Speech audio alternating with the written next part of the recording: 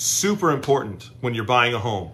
Definitely get a home inspection. Make sure that inspector is both certified home inspector, a certified home inspector, and a licensed general contractor of some sort, whether electrician, etc., plumber, or general contractor. Super important, you guys. You want to make sure you get that home inspection done within the first 10 days, preferably. You can have 14 to 17 days to conduct it, but it's not necessary to wait that long. They typically cost here in my area anywhere from $350 to $500. Could be a little more if you're getting a pool inspection in addition.